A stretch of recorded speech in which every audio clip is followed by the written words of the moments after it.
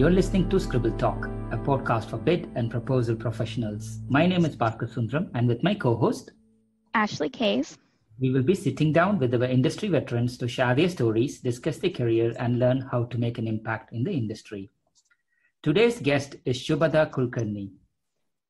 Shubhada is APMP certified at the practitioner level and 2020 APMP's 40 Under 40 awardee. She has recently debuted at the APMP WBVE, sharing her experiences and learning about proposal management in IT industry. Currently, she's working as a proposal quality reviewer with Fujitsu Consulting India. She has over 14 years of experience into pre-sales and business development. Through her career span, she has served various roles such as project engineer, systems design engineer, technical writer, manual tester, and proposal manager. While working on her first proposal for an intelligent traffic management system, she caught the proposal bug and she never looked back. She's a budding grammar stickler in her current role, and she provides feedback on improving the compelling nature of proposals. Shubhada holds a bachelor's degree in instrumentation and control from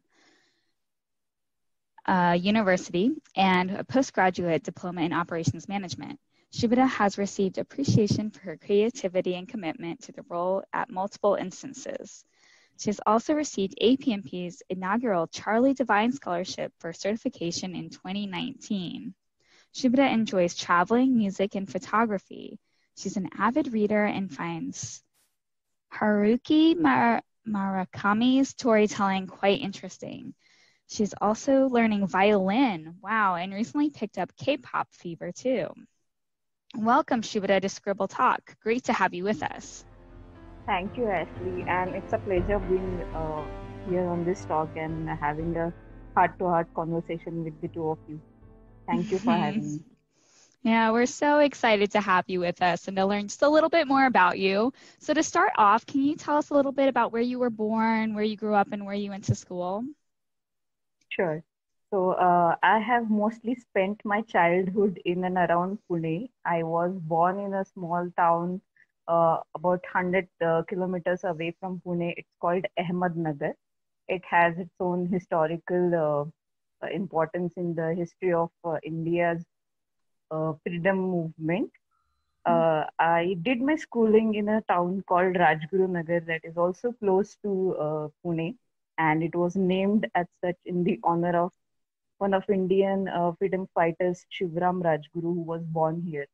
So you can imagine the patriotic influence I've had since childhood. Mm-hmm. Also, in my debut talk at WBVE, I mentioned about Pune being the Oxford of the East. So I had access to most of the cultural events around dance, literature, and technology that happened in Pune as I grew up. So yeah, after schooling in Rajguru Nagar, I shifted to Pune. It's more of a city considering the other two towns I mentioned. And it has a lot of colleges and every course that any major institutes offer across the globe. So I did my engineering from Savitribai Phule Pune University, and I graduated in 2004. So that's about my schooling. I have done my postgraduate diploma as a distance learning diploma, I would say, while I was working with my first employer. Okay. Wow, that's so exciting. It's very cool to kind of grow up in such a cultural area that has so much historical influence. And I'm sure that's influenced you as an individual and kind of your upbringing as well. Yeah. So you had, a very technical degree, it sounds like. So was your first job more in the technical field? Yes. So before I got into my first job, I was jobless for almost 1.5 years after graduation. Oh. So I was doing small jobs here and there, like taking tuitions for primary school students or, doing some designs, henna designs for family functions. And then I was also a personal assistant to one of the heads of department in my college that I graduated from. So those were the small jobs. But I landed in my first job that earned me a decent salary, I would say, close to 1.5 years after graduation. And it was into project engineering. So Okay. I was a junior project engineer there, and that was a intelligent traffic management system company. So it undertook turnkey projects and did installation and maintenance of those projects for highways and traffic management. Oh my goodness. Wow. All of that is way above my head. So in your intro, we said you kind of worked on a proposal and then you caught the proposal bug and never went back. Can you tell us a little bit more about that? Yes. So as I said, I was working for this intelligent traffic management system company as a junior engineer. And after giving me some small assignments on the implementation of the software and hardware, the company landed into an RFP or government tender for a new upcoming project. And it looked like I was one of the available resources. And to keep me busy, I would say, they asked me to work on this proposal. And I was just fascinated about,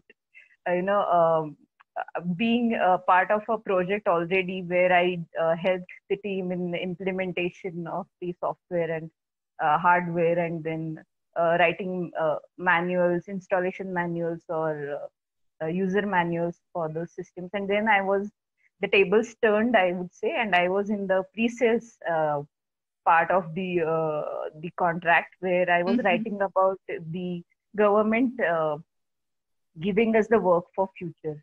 So I found it fascinating about designing the entire project and reading the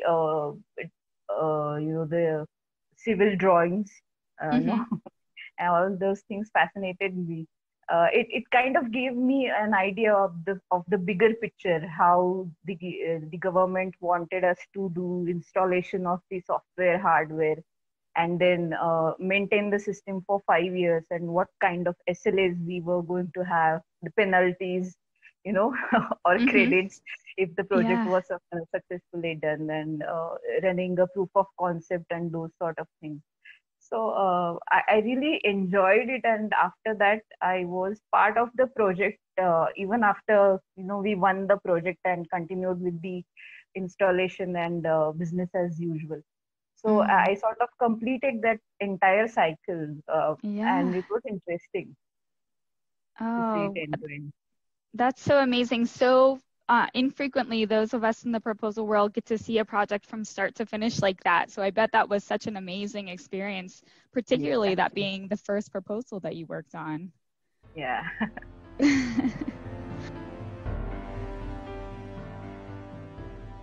18 years. How has your career evolved over those 18 years? Yeah. So I was in my first job for almost 4.5 years. So I did manage a bit of pre-sales activity as well as installation and post go live opportunities. I was also mentoring the new joiners in the team because it was a small organization. Initially, we had close to 15 people, so you can actually say it was sort of a startup in India with its headquarters in Austria. And then it grew to become a 150 people organization. So we had a lot of people joining us and learning new things. So I was sort of helping them get acquainted. And after that, I took a break because it sort of became monotonous for me. So I did a diploma in technical writing because I thought it was naturally a progression for me to go from proposal writing to writing installation manuals and user manuals. I thought I would explore technical writing, but I think the pre-sales bug was not letting me. So I joined another organization as a business development executive, mainly for proposal writing work. And after that, this was a switch from the intelligent traffic management domain to IT services domain. And since then, I have switched 3 jobs. I think my threshold with any organization is around 4.5 years. So I keep switching just to get new challenges, because after a certain point, I guess it gets monotonous, and if I'm not doing something challenging and learning new skills, then I try to look for another opportunity where I can prove my mettle and, learn something new. Yeah, absolutely. So that's how I landed in this job at Fujitsu. And I am enjoying the way my career has progressed from being a proposal coordinator, technical writer, to being a business development executive, a proposal manager, and now into proposal quality reviews. I'm quite enjoying it. Oh, yeah, absolutely. And you've gotten to kind of experience all the different pieces of, the proposals, right? And so that's always an exciting kind of career progression to have. So before we dig into APMP and, your career a little bit deeper, can you tell us 3 things that not many people know about you? Okay. It's interesting because I'm an introvert person, but to my close friends circle, they know everything about me. So that I would like to share on this platform are like, I have 2 tattoos. One that's a silhouette of a violin, and the other one is hope as the word. And sort of they sort of keep reminding me something that I look forward to, or when I'm stressed, that there is hope. And music and violin is something that I love. As a stress release, I listen to some music, and violin is something that's really close to my heart. I'm learning it. It's so difficult, but I'm still trying my hand. So that's one thing. The other thing is I have some weird, a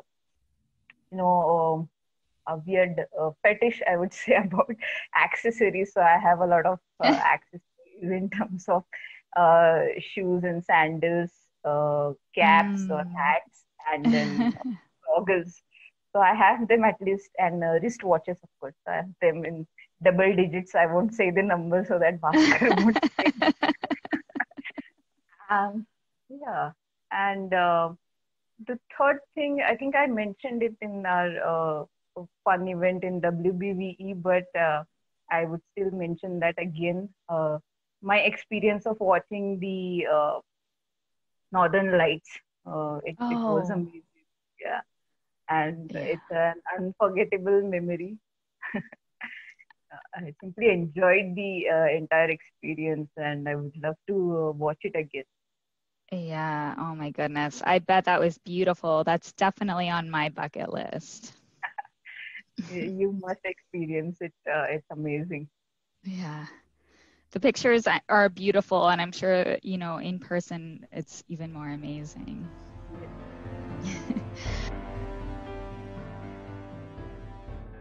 So you talked about your first proposal that you worked on. Do you have any other proposal or capture efforts that are memorable and stand out to you?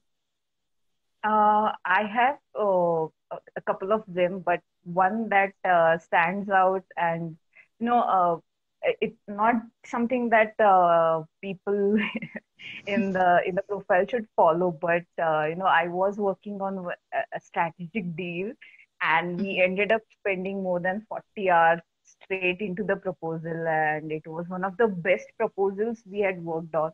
And no one really forced us to be in the war room for that long, but it was such a strategic deal, and we were all so much into it that we literally were there in the war room and taking breaks only when necessary, and it was 40 plus hours. So I went to office on Thursday and returned only after the submission on Saturday morning or something like that. But it was exhausting, but it was, and not that I would like to repeat that experience, but it was amazing. Yeah. And then there have been instances where, we were so close to the finish line, I would say, the deadline to submit the proposal. And then I had to submit a hard copy. And then I realized that I had, so during the paper binding, I had flipped the papers. So they were bounded literally the other way around. Oh, yeah. I as think we've all close done as that with the hard copies. I am so happy that we are submitting soft copies now. Yeah. Yeah, that makes that so much easier, doesn't it? So we talked a little bit about APMP and your recent WBVE talk. When did you join APMP as a member? Yeah, so I had heard of APMP, I would say 10 years ago or so, but it was not officially launched in India, and people still had to communicate with the US, the main organization. And the joining membership fees were also high. So it was in my list, but I was not earning so much that I could spend a significant amount on my membership. But then when it was launched in India as an official chapter 3 years ago, I think I was one of the first few members. I was actually excited that it was happening in India, and I was part of the first chapter that launched in my city, Pune, and I have been actively participating in the conversations since then. So yeah, it's great to be part of this community. I have been participating in the webinars. I have been going back to the BOK every now and then, and it's just amazing to see. Most of us are going through the same challenges, and we are trying to get the SMEs and the sales executive to follow the best practices, or at least give us a chance to implement them. Yeah. Oh, yeah, that's amazing. So APMP in India is quite new. Are you seeing an increase in awareness of APMP from the time you became a member? Yes. I had expected to have chapters in the main cities, the cities that are so-called IT cities in India, the tier 1 IT cities. But we have a lot of people from tier 2 cities as well. And I have been getting LinkedIn connection requests from all parts of India. They are asking me about APMP certifications and what sort of vacancies are available in India. So I see a lot of buzz around APMP, the certifications, and how the community is growing. After attending the first event in Mumbai this year in February, I met so many people who are, I was surprised to see, I think there were close to 200 people in that conference, the first ever conference. And they were all upbeat and excited about having this conference. So I hope the count grows. I'm also trying to get, my alumni college to get some student courses that are relevant to APMP certification. So I'm hoping that we'll have a bigger community in the coming years. Oh, yeah. It sounds like you guys are doing some great things to try to, improve awareness and improve membership and really kind of grow the profession there. Do you have any ideas or suggestions to continue to improve that awareness? Yes, I am having chats with the APMP India governing members, KK Iyer and Sunil Agarwal. I am actually trying to get more students, get students aware of, there are roles in the pre-sales community, because mostly in India, or I think even abroad, people are thinking about only software developer or tester roles, and then they are going into management. But even without doing management or whatever is the graduation degree you hold, you can still get into pre-sales, because we don't have to have technical background. You can learn everything. You Yeah. come up with a different perspective, whatever is your graduation degree. So I'm just, I want APMP India to concentrate on spreading awareness about the entire pre-sales community. And then we can have more people participating in the discussions and companies floating more jobs about, proposal writers and bid managers than just looking at us as mere coordinators for the SMEs and sales. Mm-hmm. Oh, yeah, that's amazing. And, starting with, the younger students, it's definitely, so critical. And you can see that effort, globally with APMP. Yeah. So it's great you're kind of leading that charge. You've been an avid contributor kind of in the community. So how was it sharing your experiences to Rick Harris at WBVE? I was so excited when I received Rick's email. I had submitted my synopsis for the BPC in Europe. I wanted to present in Europe, and I received a communication saying my synopsis. They found my synopsis interesting, and they had kept me in the waiting list in case one of the main speakers had to drop off for any reason. So I was like, okay, at least my synopsis was interesting, and probably in future I'll get a chance. And I never expected Rick to come back to me for WBVE.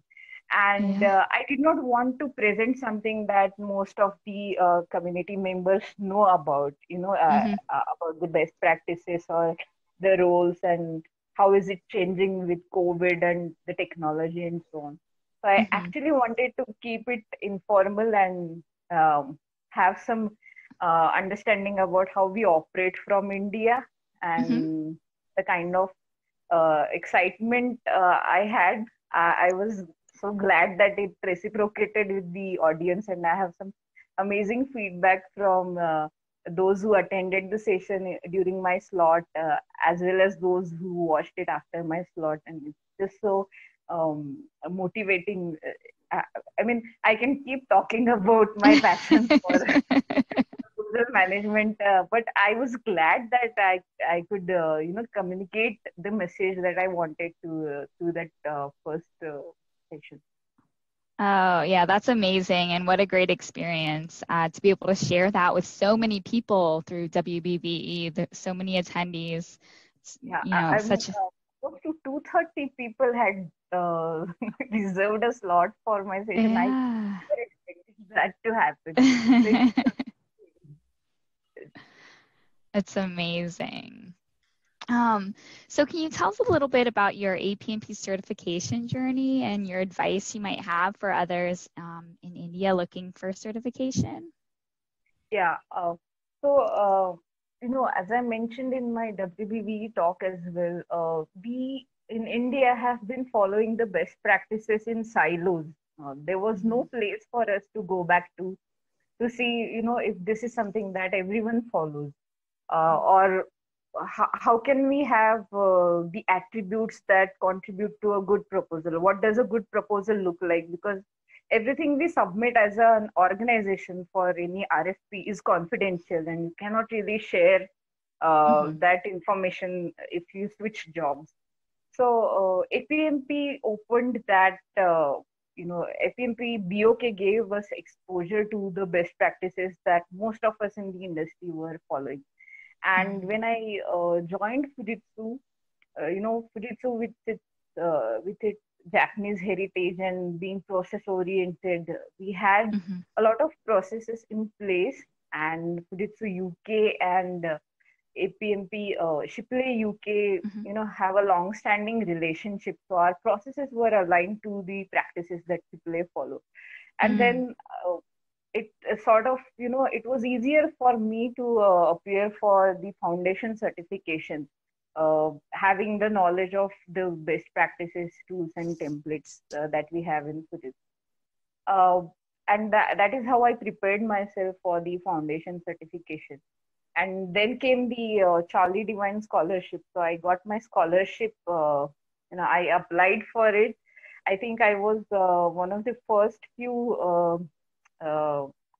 applicants from India, and I had a good recommendation from my mentor Martin Eckstein, who was also, talking to the APMP India governing body members and Tony Birch. So I think that got me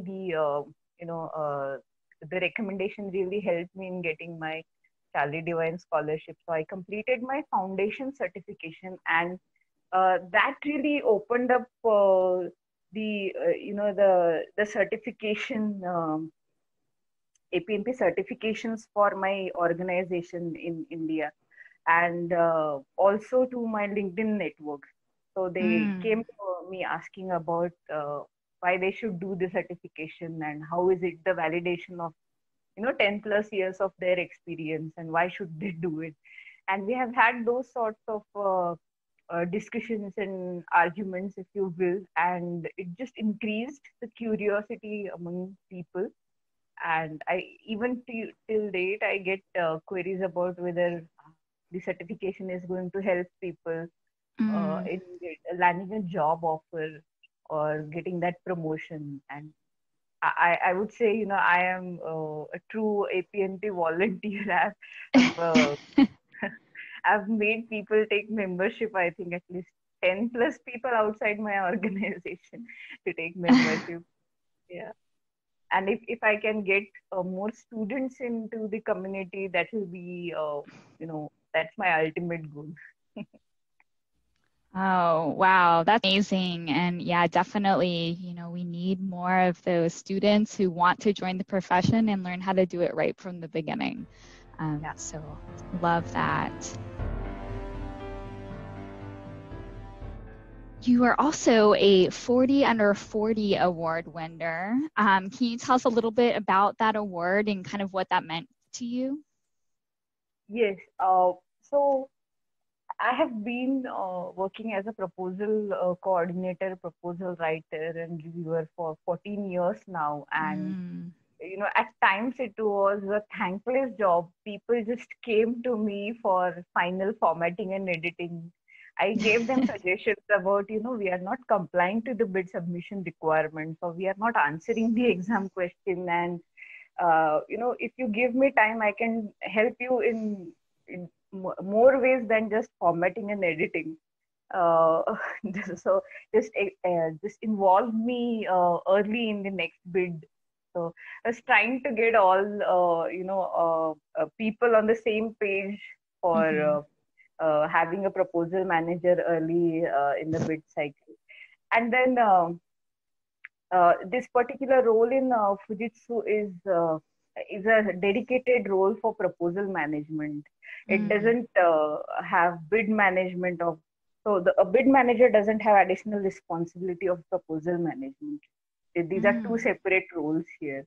So, I could do so much more than simply formatting and editing, exploring storyboarding, having compelling executive summaries, or quantifying the quality of proposals and helping teams in getting compelling proposals out of the door. Trying to educate the SMEs about what a good proposal looks like. So I thought I made some contribution there, and that's how I applied for my APMP 40 Under 40 award. And I mean, we had 90 plus applicants this time, and being selected as one of the 40 people, it's amazing. And I think it has given more, it's a validation sort of from the industry that this is an important role. And it sort of gave some inspiration to my team members as well, because I have a full-fledged team of 10 plus proposal managers in Fujitsu, and a lot of other connections on LinkedIn or from my previous employment. So I think whatever I did was not just for myself, it was for the small circle of proposal management professionals that I have. It's great. I am honored to have this award. It's great, simply. Yeah, absolutely. And it sounds like you've been able to kind of help inspire those around you to continue to kind of build their skill sets and achieve, similar things that you've achieved. So that's so great. I think this is an amazing kind of transition into our more lighthearted round, our netters round. So Bhaskar is going to take over some questions from here.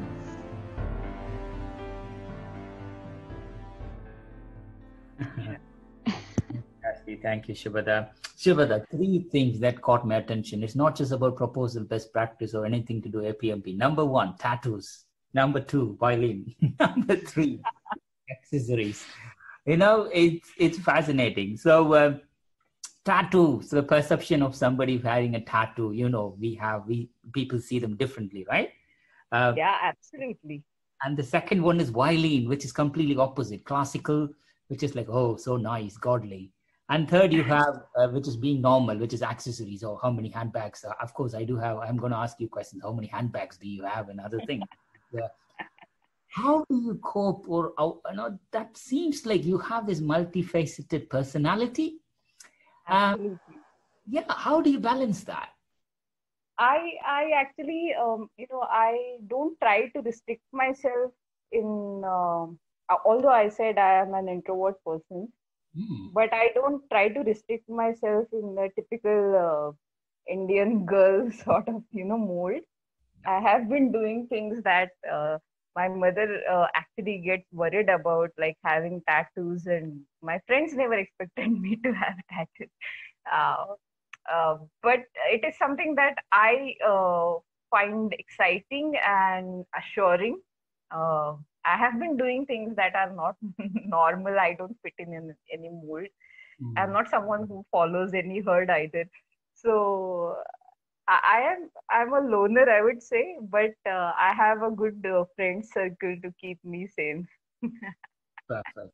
Yes, sure. But I think, to be honest, tattoos were very common, and it was part of a general practice until 1900s, 1940s. My grandma, my great-grandma, they all had tattoos. My granddad, my great-granddad. Yeah. And it's normal practice. We just write our name there. We just do a few bits around there. And for you know what, I'll tell you a childhood story. So I have one elder sister and a younger brother. So I'm the second girl child, and my maternal granny was a little worried about, is my daughter going to have all daughters, and then it will be difficult for her to be in the society. So when my brother was born, she actually wanted me to tattoo my brother's name on my hand. And we went to the tattoo artist, and the moment they started the needle, I literally ran from that place. So I have just one mark on my hand from that old tattoo. But then these 2 designs are something that are very close to my heart, and these are not original designs. These are not my designs, but I'm so grateful to the artist who shared it on Google. So yeah, they have some meaning for me. They might not sound much meaningful to others, but they are for me and not for others. Got you. That's very, very interesting. I think that, as you mentioned, there is a long-standing tradition for us to do this. Maybe these days perception is different, but I'm glad that the culture is coming back where that people are doing that. And it also, for some reason, people also say it's also good for health to a certain extent, something like that. But anyway, that's a masterclass on tattoos. Violin. When did you start violin? Music has been into my family, I would say. I have a lot of cousins who are into singing, and some of my cousins play instruments like guitar and tabla or harmonium. My father loved music, and we always used to have radio on since 5:30 in the morning to 11:30, and when the local radio station would go off. So I was always listening to music, but I think violin is something that I feel it resonates well with the human emotions. So, the C chord takes you, I think that the C chord is more when you are a little depressed and sad, and it's similar to your emotions when you're feeling stressed. And E is very energetic, EF. is very energetic when you are happy, or the music that violin plays when they're playing in E chord is very happy and energetic. So I found that it is very close to the human emotions, and for some reason that has stayed with me for a long time. I started learning violin only 3-4 years ago. I have a violin of my own, and it's so difficult for me to pick it up now because my hands won't move, and I have very short hands. So I am trying my best. Um, I think it will take my lifetime to get first song out of it, but I think I am more proud that I have it in my possession more than anything. And I keep listening to music, so it could be a violin instrumental. It just calms me down a lot. 100%, 100%, Shubhada. You are totally blessed to play violin, because violin is one instrument that can, as you rightly said, can swing people's emotions within short span of seconds. And I cried big time when I hear violin for some reason. So same here. Like there are some songs in Bollywood and Marathi, the regional language, and the moment the violin starts in those songs, it can transport you into a completely different world, and I think that's what fascinates me about violin.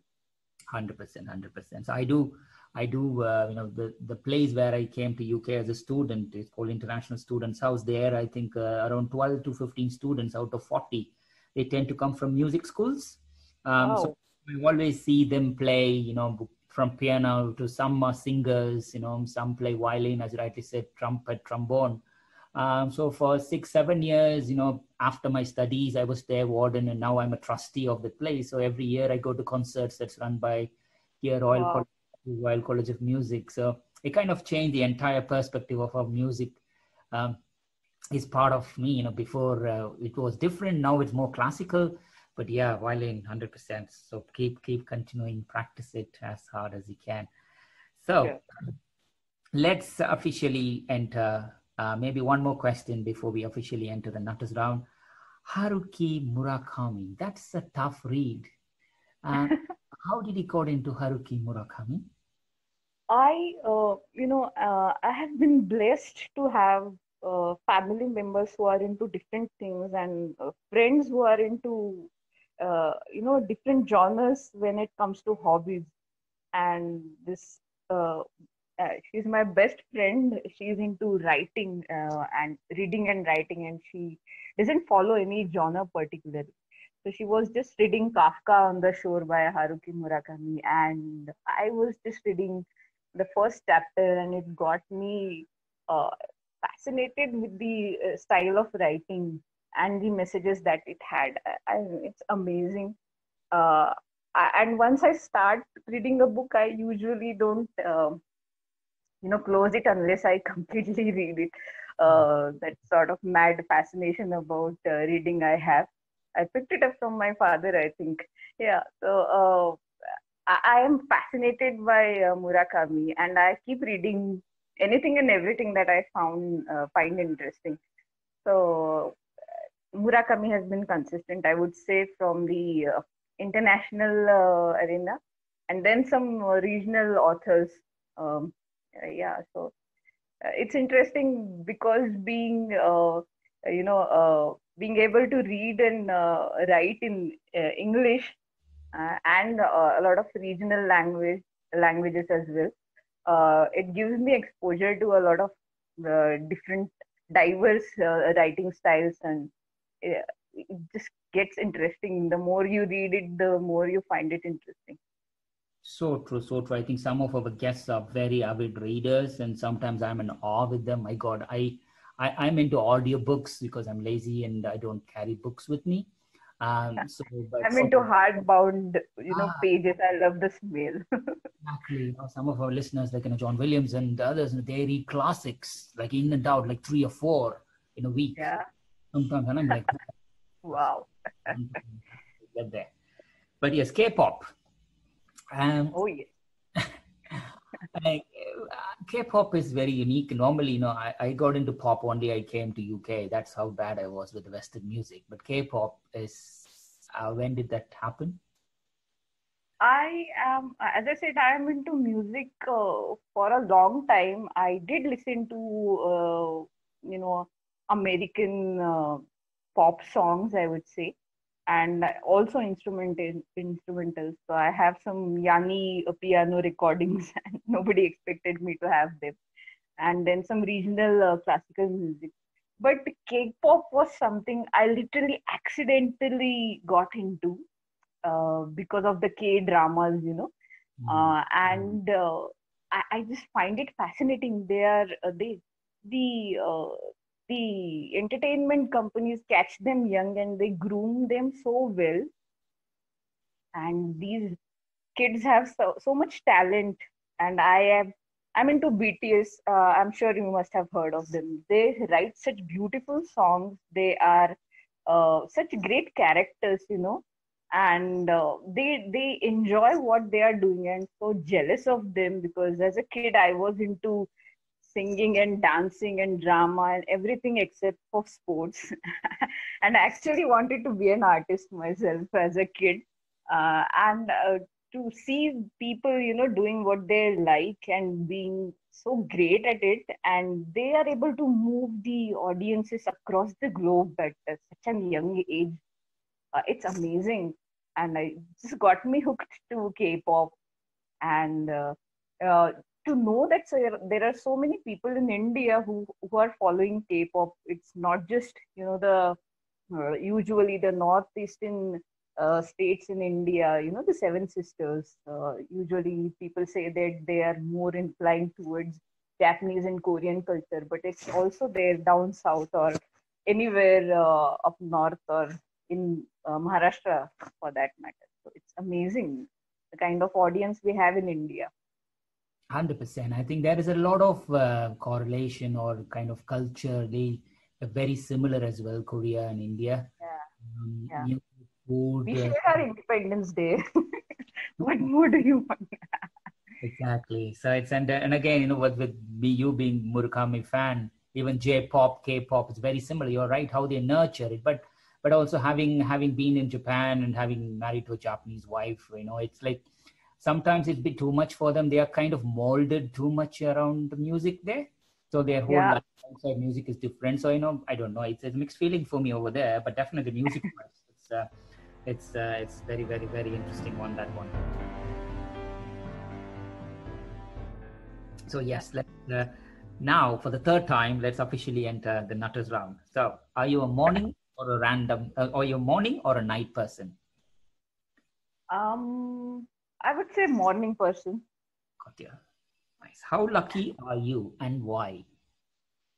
I am so lucky. I mean, when I was born, I had some infections and I had some infections over my head, and my mom delivered me in a civil hospital, and my father was still traveling from his, the deputation he was in.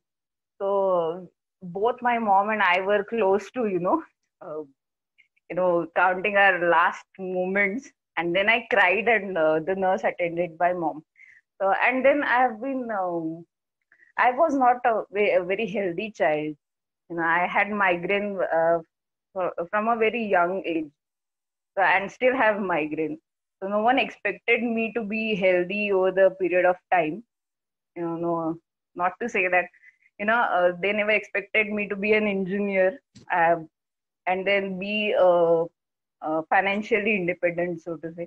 So whatever I have achieved so far, and the kind of friend circle I have, I think I'm lucky. I am most lucky, I would say, at this point of time in my life. Perfect, 100%, Shubhada, you are. So do you have a nickname? I do, but I'm not sure if it would make any sense. It is related to my sister's name. So and also my initials. So my name is Shubhada Ramchandra Kulkarni. That comes out to SRK. And you might be knowing SRK is a big Hollywood mega star, Shah Rukh Khan. So that's one of my nicknames. 100%. You are the Shah Rukh Khan of the proposal world. I'm not a Shah Rukh Khan fan actually, but my friends just love to tease me with that nickname. Got you. So, if you could eat only 3 foods for the rest of your life, what would you choose? 3 foods. It has to be dal chawal, the rice and curry, Indian rice and curry, and one of the sweets, regional sweets, puran poli. Right. Yeah. One more? I'm not a big foodie. I am a typical, I come from a typical Maharashtrian Brahmin family. So that's why my choices are very limited and my palate is not as developed as I would like it to be. Don't worry, I will take you out for a spin. Food is everything for me. Shubhada, food is everything for me. So that's great. So what is that one childhood fear you have not told anyone yet?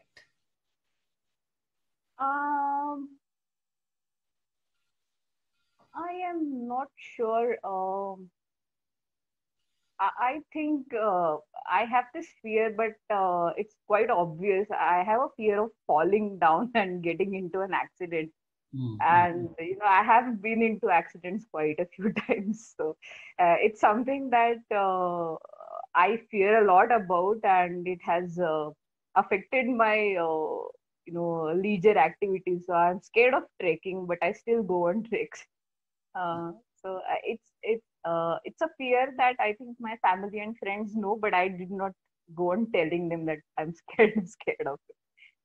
Perfect. So what was the last gift you gave someone?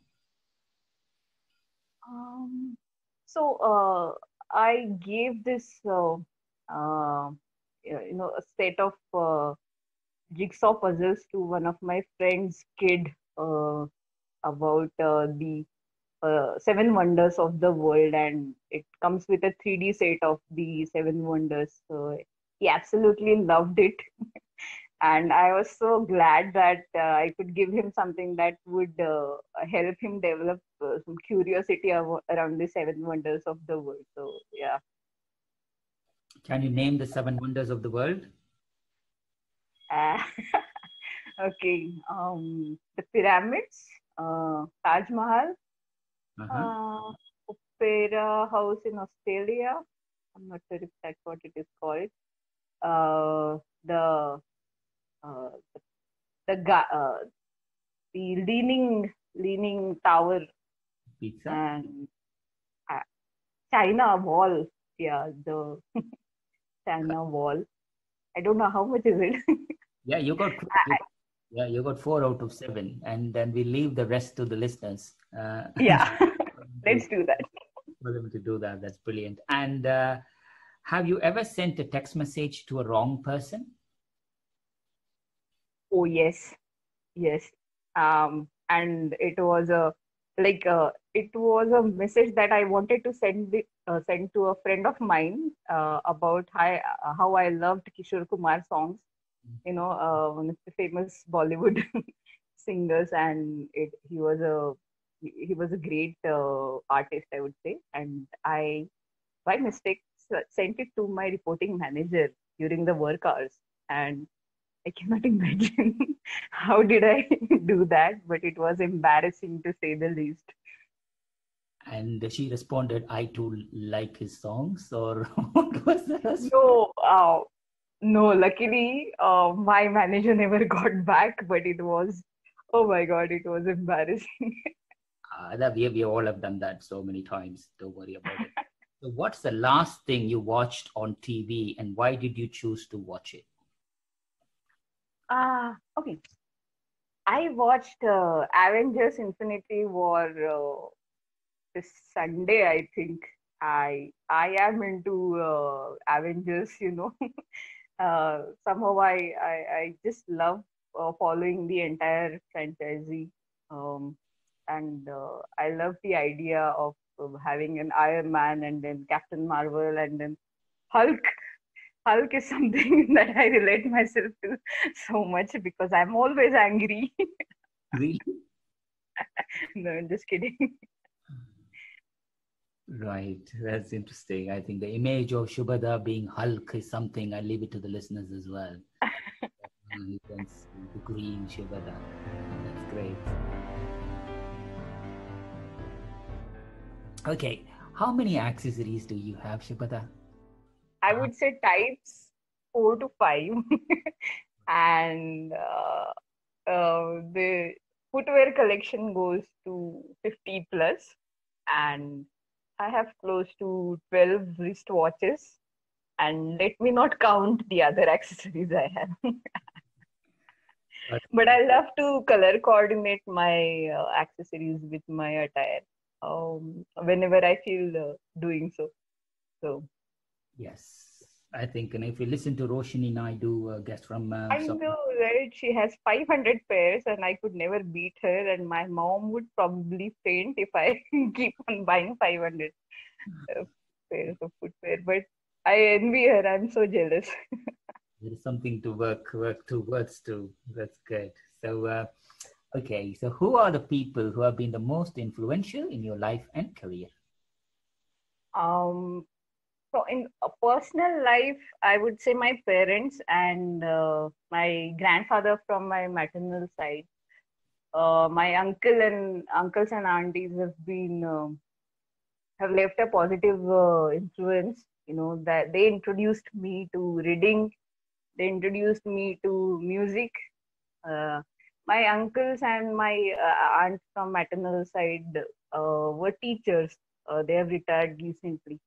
So,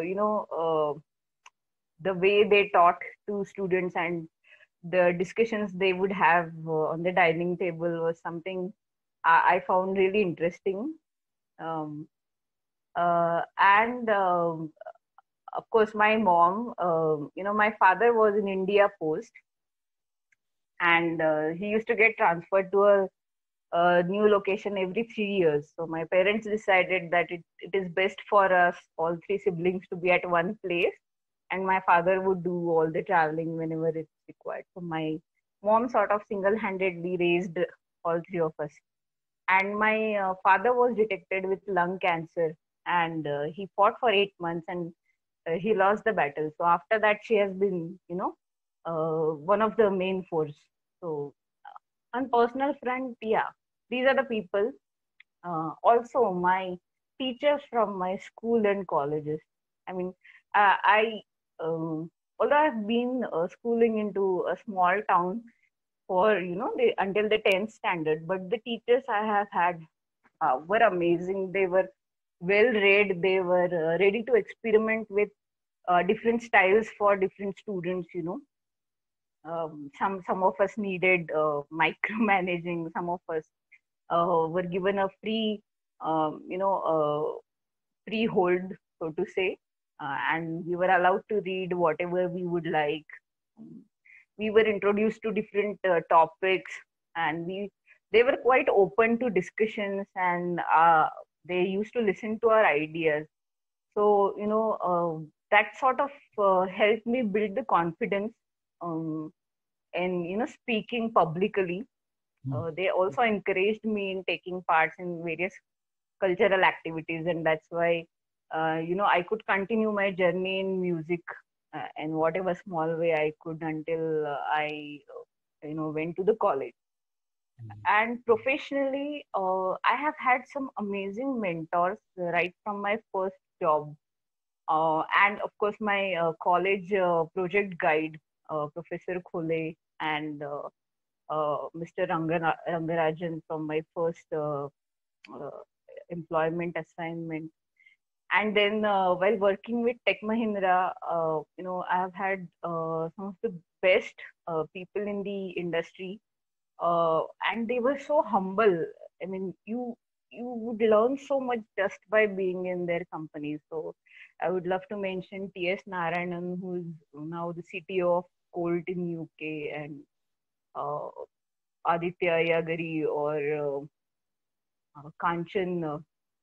She's a lovely lady, and so much technically an expert, and such down to earth people.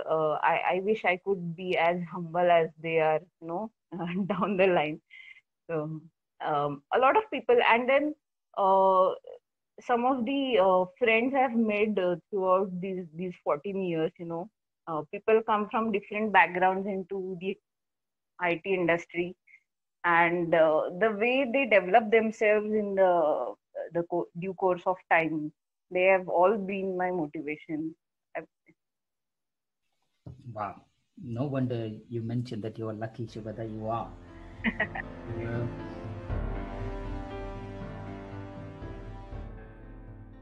Shubhada, we are in COVID times. Things are very different to what we saw last year. So what have you observed lately that reminded you that people are kind? From the last year to this year, I would say whatever I saw on the television about how people are helping each other in these difficult times, it just gives me an assurance that there are still good people. There are people who are willing to help unconditionally. They are not looking for anything in return when they help you. And there are people from uh, military or paramedics or reserved forces who, it's of course part of their job, but they are putting their lives at risk. There are housekeeping staff in our companies, or the household help that we have. Of course they have to do it because that's their only source of earning money, but they're putting their lives at risk, and they are doing it. Uh, they are not in distress, so to say. They are doing it willingly, and it's a calculated risk for them, and still they are doing it. So I find it reassuring that there are still good people in the world. 100%, Shubhada, 100%. So who's the kindest person you know? I have so many kind people in my life. All my friends. As I told you, I lost my father quite early. I was 19 when we lost him, and the financial situation was not on our side. So I have a lot of friends who have helped me in whatever way they could, in my studies, or enjoying life as a college student or a teenager. I have had some mentors who helped me in developing my skills and giving me back the confidence. So many people who have been kind to me. Uh, Now, when I have done, started doing some traveling as my personal interest, I have met so many people who have traveled the world, who have worked uh, for most part of their life, but they've been so open in the conversations they would have with people half their age, and they would share their life experiences. And it's amazing how they are willing to help you or share their experiences and learnings, and want to listen to you, even though they might know more than you in terms of life, and technologically they might be a little it might be a little challenging for them, but they are open to discussions. 100%, Shubhada. So what's one trait you like the most about yourself? As cocky or cliche it might sound, but uh, I am not afraid to voice my opinion. I don't like to mince my words, whether I'm talking to my parents or elderly people on the personal front, or to some of the SMEs or senior management.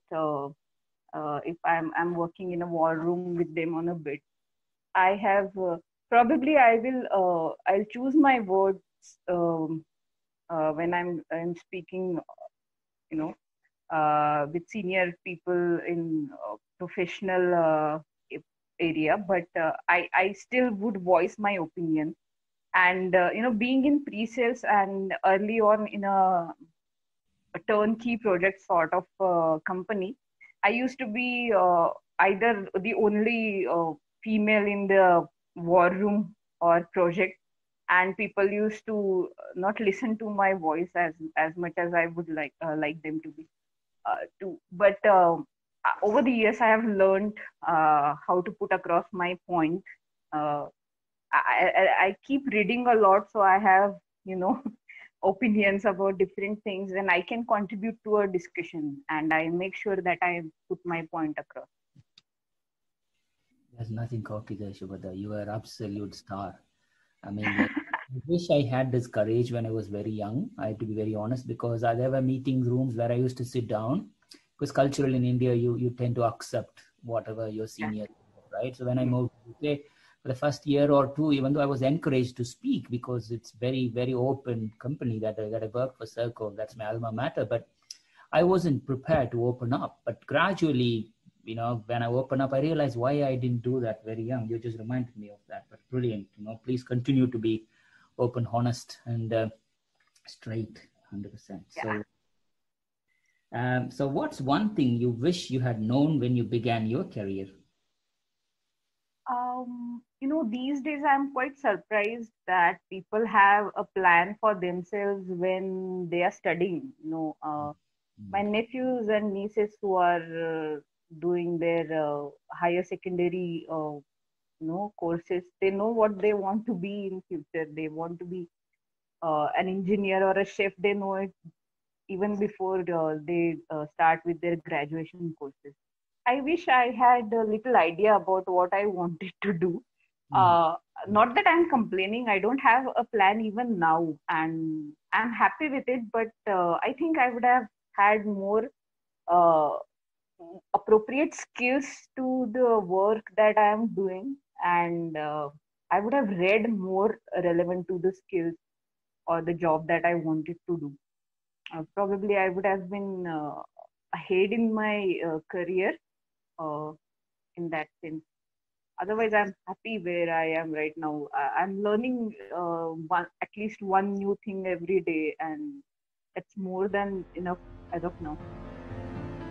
Super. What advice would you give someone wanting to pursue a career similar to yours? I would go back to the trait that I like about myself. Voicing your opinion.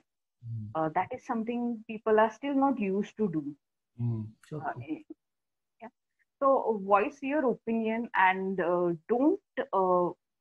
don't be scared to say no. I think culturally, uh, or I don't know, whatever the influence we might have, we are so scared to say no to a customer who might be wrong, to a boss who might be wrong, and who might be pressurizing you to work in a certain way, and you might know what works well for you. So give a valid argument. Don't just accept things because someone else is telling you. Don't let that curiosity die as you grow up. Let the child be there in you.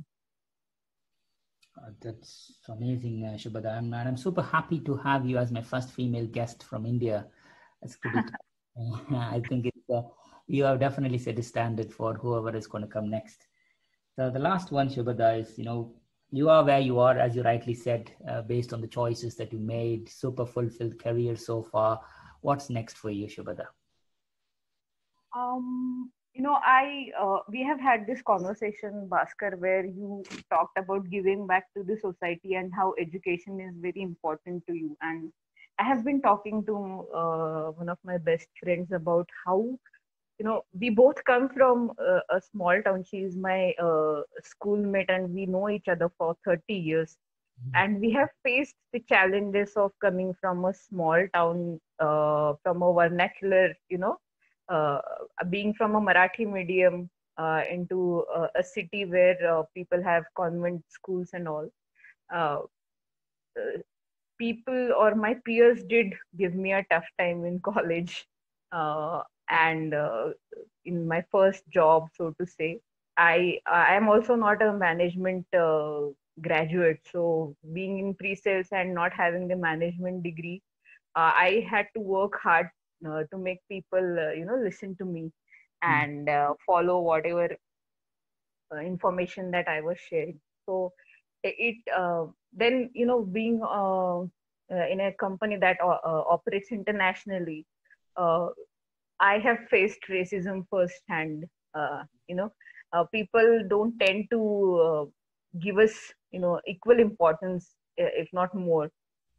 They still treat us as offshore resources, and they treat us as cheap resources that might not deliver the quality they expect. So having experienced all of this firsthand, and yet being here at a position where I'm, you are conducting this talk with me, I think I have something that I can help the students from rural areas with, about how they can speak on a public platform. And it doesn't matter if you're speaking with the right grammar or not. What matters is, are you able to put forth your point, in a manner that people will listen to you? Do you have the confidence to speak up for yourself and your community? So me and this friend of mine, we want to start this grooming session for kids in rural areas, especially. My friends' parents were teachers, so they have these connections with the schools in rural parts of Maharashtra state. I really want to do something there. And of course, as I mentioned, I want more students to be aware of the pre-sales community and the jobs that we have to offer. So I think I will go back to teaching and mentoring people. Yes, Shubhada, I think that's very, very powerful end to this episode, because you are 100% right. I think, my father was the first school pass out from his village, and I was the first one to leave my village to come to do bachelor's degree. Learning from your own mother tongue, which tend to be ridiculed when you go to graduate college, where I wasn't even able to introduce myself, to all the way to here, it's a journey for everybody. And looking back, I am super confident, with the way you spoke, and I'm sure listeners will be as well.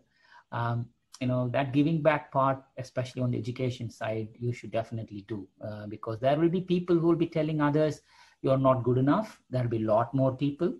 But I have developed myself not to listen to them, because their perception doesn't matter. If it makes me happy, and I can genuinely find myself giving back to the society, I think I'll follow it. Whatever people say, it doesn't matter. Super point there, Shubhada. One point that my coach always told me was, which ingrained in me, is your perception of me is a reflection on you, and my response to you will be based on awareness on me. So, that's my mantra in life. So, just keep it going. And thank you so much for joining Scribble Talk, Shubhada. It's been an absolute privilege to have you as a first female guest. We had Sunil just a week ago. He was the first guest from India. But we have you now. So it's an absolute privilege. Wish you all the good health and happiness. Continue to inspire everybody around you. Please do focus on the education and mentoring as you focusing on. Next time when I speak to her, there should be some progress there. And continue to inspire everybody around you. Stay safe, stay healthy, stay kind, Shubhada. Thank you so much. Thank you, Bhaskar. Thank you, Ashley. It was wonderful talking to you. Thank you for your time. Take care. Bye-bye. To our listeners, thank you so much for tuning in. Please visit batchuscribble.com/podcast to listen to this episode and check out any of our other previously recorded episodes. If you've enjoyed today's interview, don't forget to subscribe, review, and share the Scribble Talk podcast. We hope you'll check out our next episode, where we interview another industry expert and special guest. Until then, it's Ashley Kays, Bhaskar Sundram, signing off.